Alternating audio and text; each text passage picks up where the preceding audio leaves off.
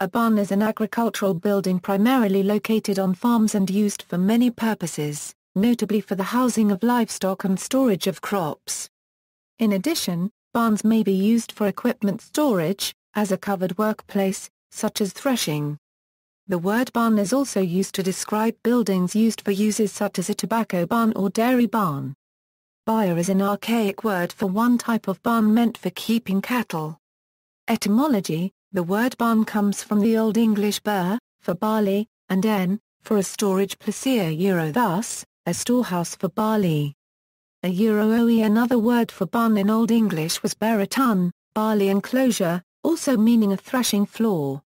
However, the common English name for a grain storage building now is granary. Modern barns may include a stable, from Latin stabulum stall, fold, unregistered trademark, byre. Or stall, a place in a stable for animals, from Old English stele place where cattle are kept, place, position, and Proto-Germanic stollers, cf. Old Norse stallr pedestal for idols, altar, Old Frisian stall, Old High German stall stand, place, stable, stall, German stall stable, stell place. Construction. In the U.S., older barns were built from timbers hewn from trees on the farm and built as a log crib barn or timber frame, although stone barns were sometimes built in areas where stone was a cheaper building material. In the mid to late 19th century in the U.S. barn framing methods began to shift away from traditional timber framing to truss-framed, or plank-framed buildings. Truss or plank-framed barns reduced the number of timbers, instead using dimensional lumber for the rafters, joists, and sometimes the trusses. The joints began to become bolted or nailed instead of being mortised and tenoned. The inventor and patentee of the Jennings barn claimed his design used less lumber, less work, less time, and less cost to build and were durable and provided more room for hay storage. Mechanization on the farm, better transportation infrastructure, and new technology like a hay fork mounted on a track contributed to a need for larger, more open barns. Sawmills using steam power could produce smaller pieces of lumber affordably, and machine-cut nails were much less expensive than handmade nails. Concrete block began to be used for barns in the early 20th century in the U.S., modern barns are more typically steel buildings. From about 1900 to 1940, many large dairy barns were built in northern USA. These commonly have gambrel or hip roofs to maximize the size of the hay loft above the dairy roof, and have become associated in the popular image of a dairy farm. The barns that were common to the wheat belt held large numbers of pulling horses such as Clydesdales or Percherons. These large wooden barns, especially when filled with hay, could make spectacular fires that were usually total losses for the farmers. With the advent of balers, it became possible to store hay and straw outdoors in stacks surrounded by a plowed fireguard. Many barns in the northern United States are painted barn red with a white trim. One possible reason for this is that ferric oxide, which is used to create red paint, was the cheapest and most readily available chemical for farmers in New England and nearby areas. Another possible reason is that ferric oxide acts as a preservative, and so painting a barn with it would help to protect the structure. With the popularity of tractors following World War II, many barns were taken down or replaced with modern Quonset huts made of plywood or galvanized steel. Beef ranchers and dairies began building smaller loftless barns, often of Quonset huts or of steel walls on a treated wood frame. By the 1960s it was found that cattle receive sufficient shelter from trees or wind fences. Gallery of barns with different wall building materials. Uses: in older style barns, the upper area was used to store hay and sometimes grain. This is called the mow or the hayloft. A large door at the top of the ends of the barn could be opened up so that hay could be put in the loft. The hay was hoisted into the barn by a system containing pulleys and a trolley that ran along a track attached to the top ridge of the barn. Trapdoors in the floor allowed animal feed to be dropped into the mangers for the animals. In New England it is common to find barns attached to the main farmhouse, allowing for chores to be done while sheltering the worker from the weather. In the middle of the 20th century, the large broad roof of barns was sometimes painted with slogans in the United States. Most common of these were the 900 barns painted with ads for Rock City. In the past, barns were often used for communal gatherings, such as barn dances. Features: a farm may have buildings of varying shapes and sizes used to shelter large and small animals and other uses. The enclosed pens used to shelter large animals are called stalls and may be located in the cellar or on the main level depending on the type of barn. Other common areas, or features, of an American barn include a tack room, often set up as a break room, a feed room, where animal feed is stored, not typically part of a modern barn where feed bales are piled in a stackyard, a drive bay, a wide corridor for animals or machinery, a silo where fermented grain or hay is stored. A milkhouse for dairy barns. An attached structure where the milk is collected and stored prior to shipment, a grain bin for dairy barns, found in the mow and usually made of wood with a chute to the ground floor providing access to the grain, making it easier to feed the cows. Modern barns often contain an indoor corral with a squeeze chute for providing veterinary treatment to sick animals. Derivatives: a physics term barn, which is a subatomic unit of area, 10 to 28 m2, came from experiments with uranium nuclei during World War II, wherein they were described colloquially as big as a barn, with the measurement officially adopted to maintain security around nuclear weapons research. Barn idioms: he couldn't hit the broadside of a barn is a popular expression for a person having poor aim when throwing an object or when shooting at something. To lock the barn door after the horse has bolted implies that one has solved a problem too late to prevent it. "Were you raised in a barn?" is an accusation used differently in various parts of the English-speaking world, but most commonly as a reprimand when someone exhibits poor manners by either using ill-mannered language, or leaving doors open. "Your barn door is open" is used as a euphemism to remind someone to zip the fly of their trousers. To barnstorm is to travel quickly around a large area making frequent public appearances. Types: barns have been classified by their function, structure, location, or other features. Sometimes the same building falls into multiple categories. Apple barn or fruit barn for the storage of fruit crops. Bank barn a multi-level building built into a banking so the upper floor is accessible to a wagon, sometimes accessed by a bridge or ramp. Bridge barn or covered bridge barn general terms for barns accessed by a bridge rather than a ramp. Bow a sheep barn and dwelling in the Netherlands, seasonal or sometimes year-round. Pennsylvania barn, of which there are subcategories such as standard and Schweitzer types. Also known as forebay or porch barns. Cantilever barn a type of log crib barn with cantilevered upper floor, which developed in Appalachia. Combination barn found throughout England, especially in areas of pastoral farming, and the standard barn type in America. This general term means that barns were used for both crop storage and as a byre to house animals. Crib barn horizontal log structures with up to 4 cribs found primarily in the southern USA. Drying barns for drying crops in Finland and Sweden are called rea and rea, respectively. New World Dutch barn an ancient barn type in the U.S. Also see Dutch barn in other farm buildings section below.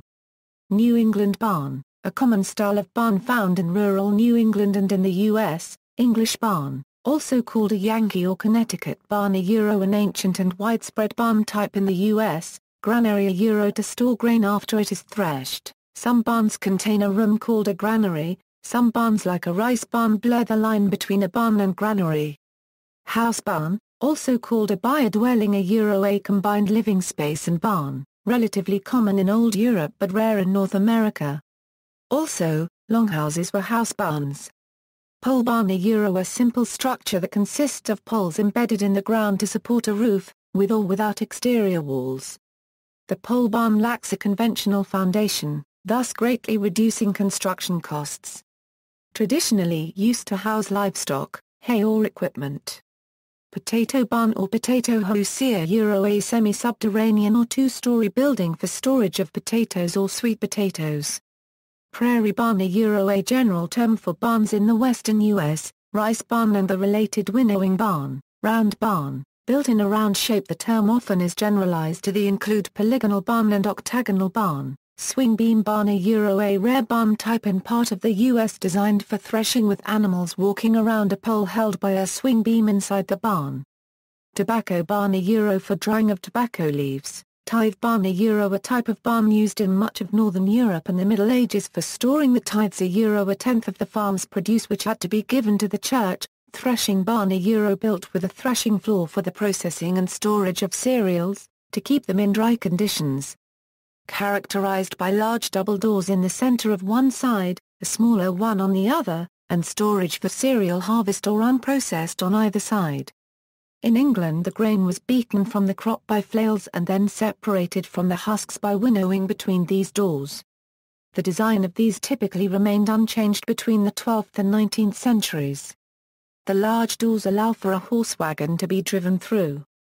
The smaller ones allow for the sorting of sheep and other stock in the spring and summer.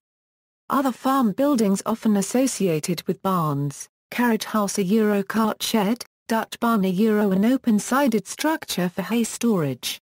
The type with a movable roof is called a hay barrack in the US or a hooiberg in the Netherlands. A corn crib euro a well-ventilated storage space for dried ears of maize. A granary or hectocube durario euro a storage space for threshed grains, sometimes within a barn or as a separate building. Linhay euro a shed, often with a lean-to roof but may be a circular linhay to store hay on the first floor with either cattle on the ground floor, or farm machinery. Characterized by an open front with regularly spaced posts or pillars. Milk room or milk house euro to store milk. Oast houses euro an outbuilding used for drying hops as part of the brewing process. Shelter sheds euro open-fronted structures for stock. Ship on euro a shed which houses oxen and cattle. Has fodder storage above, regularly spaced doors on the yard side, a pitching door or window on the first floor. Stable euro usually for housing horses. Historic farm buildings. Old farm buildings of the countryside contribute to the landscape, and help define the history of the location, that is how farming took place in the past, and how the area has been settled throughout the ages. They also can show the agricultural methods, building materials, and skills that were used. Most were built with materials reflecting the local geology of the area. Building methods include earth walling and thatching. Buildings in stone and brick, roofed with tile or slate, increasingly replaced buildings in clay, timber and thatch from the later 18th century. Metal roofs started to be used from the 1850s.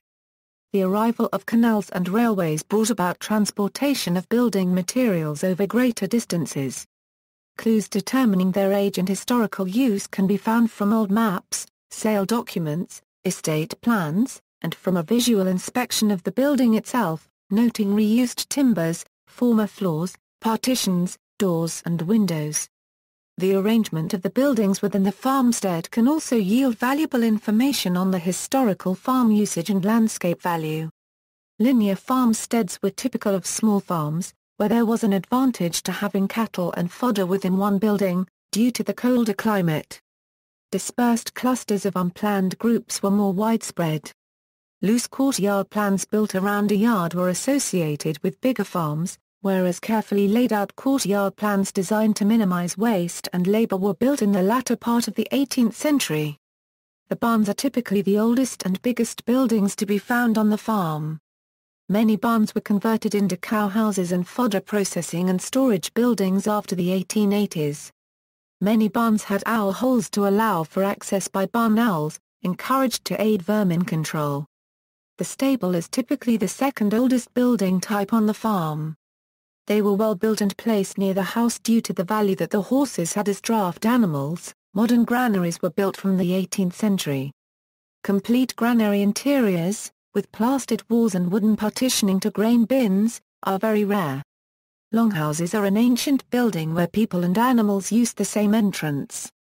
These can still be seen, for example, in North Germany, where the Low Saxon house occurs. Few interiors of the 19th century cow houses have survived unaltered due to dairy hygiene regulations in many countries.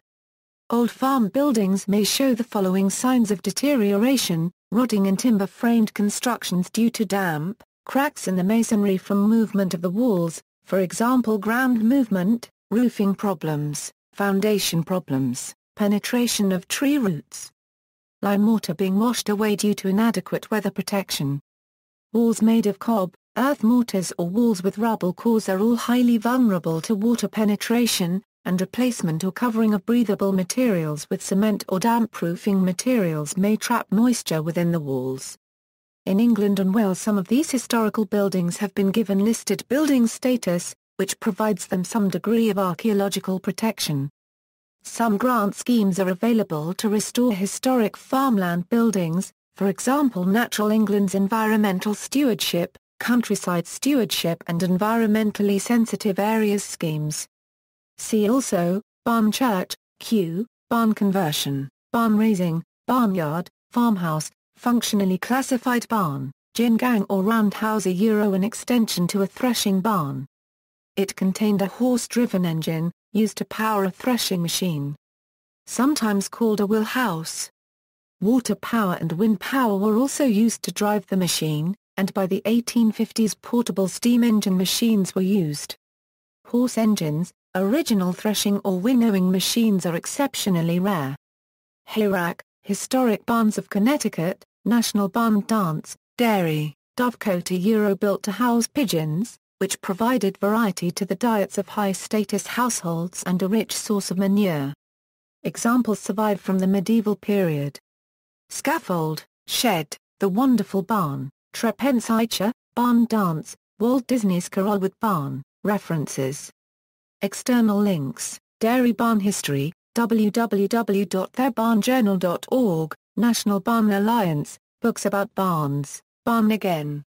Program, Timber Framers Guild, Paper on Barns in Hungary, The Spanish Border is a type of barn or house barn, excellent paper on historic barns, focus on Ohio, USA, barn types and information from the Pennsylvania Historical and Museum Commission.